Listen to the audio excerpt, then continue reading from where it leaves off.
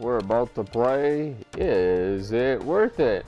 Real quick, if you could give this a like and a subscribe if you're new, help your boy out. So the way Is It Worth It works is when you do these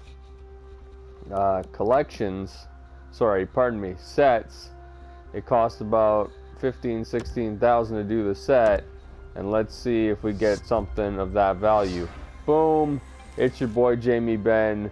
So we do have a Jamie Benn, but still, you know, if that would have been our first one, that would be. So let's see what he goes for.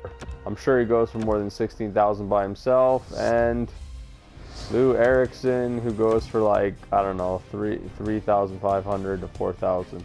So what does Jamie Benn go for? Because that was pretty good.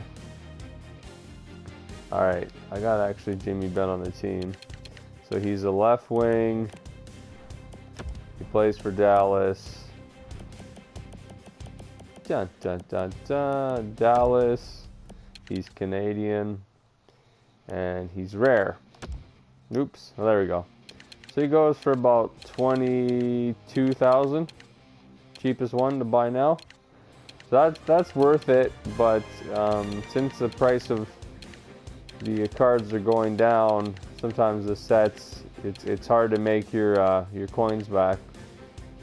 But an 84 pull Jamie Benn is pretty good all in all. Plus we got the Lou Erickson, so we can call that 22,000 plus 4,000, about 26,000. So you could say we made 10,000, and we didn't really lose anything by getting a good card like that.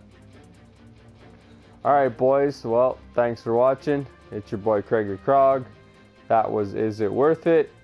Doing some gold reroll sets and gold common player sets.